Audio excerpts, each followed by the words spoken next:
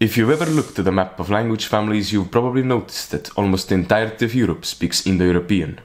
That is with the exception of Finland, Estonia and Hungary. Instead, they speak languages from the Finno-Ugric branch of the larger Uralic family, made up of around 30 different languages stretching all the way to North Asia. But who are these Finno-Ugric people and where did they come from? I am from one of these countries and even I was confused many years ago. Back then there was no clear answer and various vague theories competed against each other. In the myths of various Finno-Ugric groups, their ancestry is often traced back to ancient rulers and warriors, like the Finnic Kaleva or Ostis and Oges of the Komis.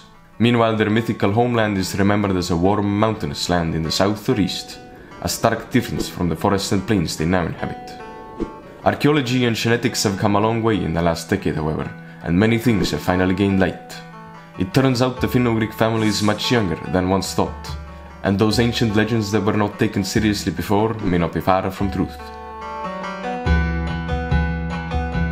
First, let's go back in time to 2500 BC, the Bronze Age. Indo-Europeans are expanding in all directions, but we find no trace of Finno-Ugrians in these lands yet. Going further east, we have to make a stop by the Altai Mountains.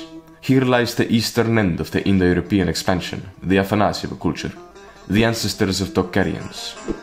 They are the first pastoralists of East Asia, grazing sheep, cattle and horses. They are also familiar with bronze, using it for tools like knives and axes. 2200 BC. Major climate change sweeps through Eurasia. In the steppe there is a period of drought. While the pastoralist Indo-Europeans are struggling to feed their herds, a new group of people arrives on the Altai from the east to make use of this opportunity. Where exactly did they come from and why is not yet known. What's important is these people speak Proto-Uralic.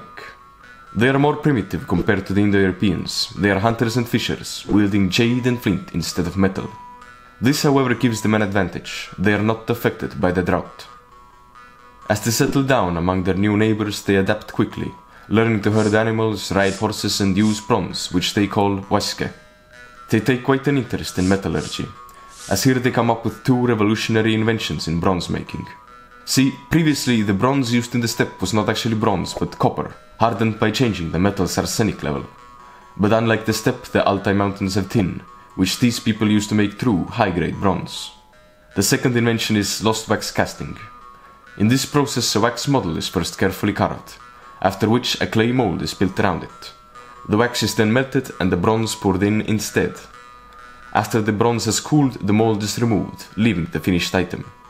With this technique, the craftsman has a lot more control over the shape of the cast item, allowing for more details and less polishing. These inventions give birth to an ancient Eurasian bronze trade network referred to as the Seima Turbino phenomenon. For a while, scientists doubted its connection to the Finno-Ugric people, but recent genetic studies confirmed the old suspicions of many archaeologists. It was this culture that spread the Finno-Ugric languages and people across Europe and Asia. With this new technology, mass bronze production begins. But while things like tools and sculptures are also made, Finno-Ugrians are not content with being simple craftsmen. Instead, the main focus is put into weapons. Spears with these iconic hooks for pulling enemies off their horses, socketed axes with geometric ornaments, daggers with animal-shaped pommels. Finno-Ugrians were ready to begin their expansion. The strategy was simple: trade with those who have something to offer and conquer those who don't. In the east, their wares reach into China and Korea, being adopted by various cultures. Eventually they are used by the Kuifang, people of the Devil's Country, to raid the lands of the Shang dynasty. In the west, following the forest steppe line, Finno-Ugrians come across another Indo-European group, the Indo-Iranians. The drought has forced them to concentrate around rivers in the north and militarize in order to defend their lands, making them a formidable force. They ride horses and war chariots, they build large fortified cities and they know basic agriculture. In the southern Urals they are represented by the Sintashta culture, a copper-producing military powerhouse. Finno-Ugrians build good relations with them and there is active trade between the two cultures. From them a decent portion of loanwords enter the Finno-Ugric languages. Agricultural and pastoral words such as porchas for pig, Kechre for spinning wheel and Peime for milk. Across the Urals on the Volga and Kama rivers lie the Indo-Iranic Abashevo and Fatyanovo cultures. Unlike the Sintashta, these people don't have much to offer in terms of trade. A large-scale war breaks out between the Indo-Iranians and the Finno-Ugric newcomers. The end of the Abashevo culture is characterized by mass graves of people killed by arrows with flint heads, the same ones used by the Seima Turbino culture. By the end of the war, Finno-Ugrians come to rule the Volga and Kama rivers, killing or enslaving the previous Indo-European inhabitants. The self-name of the Indo-Iranians at this time is Arias, Aryan. This word too is borrowed into Proto-Finno-Permic as Orja, meaning slave. We have to make a quick stop to talk about the nature of the Seima Turbino phenomenon. The reason it's often not considered a proper culture is because, for one, there are no ceramics associated with it, and for two, we haven't found any of their settlements. The findings are limited to grave sites and weaponry. The reason behind this is that the Finno-Ugrians driving this phenomenon were a small, nomadic group of warriors and merchants. As Finno-Ugrians settled in different regions, they married the local women and adopted their ceramics and ways of life. This is also why Finno-Ugrians have more white Indo-European ancestry the further west you go. Another reason why the phenomenon is hard to trace is because Finno-Ugrians cremated their dead, making archaeological and genetic research difficult. The tradition of cremation lasted a while too. Finns and Estonians started burying their dead only in the 12th century with the coming of Christianity. That's not to say that the dead were forgotten. Memorial altars were built into the ground, decorated with weapons, bone armor, jade discs and other items. Their descendants would visit them regularly, honoring their ancestors by feasting and bringing offerings. This tradition too continued for a while. The Mari people to this day build altars for their ancient heroes where they conduct prayers and sacrificial feasts. Continuing where we left off, 1500 BC, the Seima Turbino era is coming to a close.